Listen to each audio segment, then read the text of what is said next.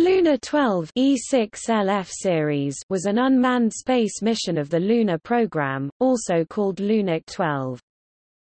Luna 12 was launched towards the Moon from an Earth orbiting platform and achieved lunar orbit on October 25, 1966. The spacecraft was equipped with a television system that obtained and transmitted photographs of the lunar surface.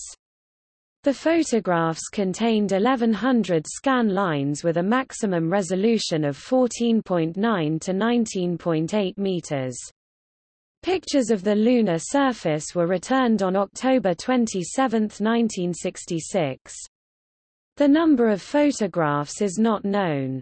Radio transmissions from Luna 12 ceased on January 19, 1967, after 602 lunar orbits and 302 radio transmissions.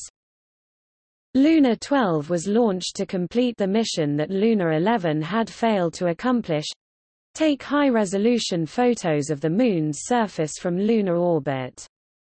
Luna 12 reached the Moon on 25 October 1966 and entered a 133 by 1,200 km orbit. The Soviet press released the first photos taken of the surface on 29 October, pictures that showed the Sea of Rains and the Aristarchus crater.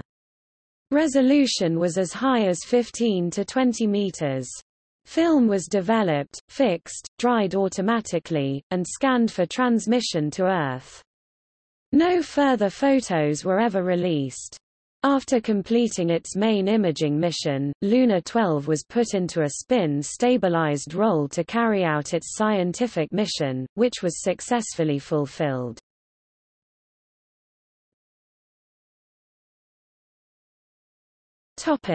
External links. Zarya, Lunar Program Chronology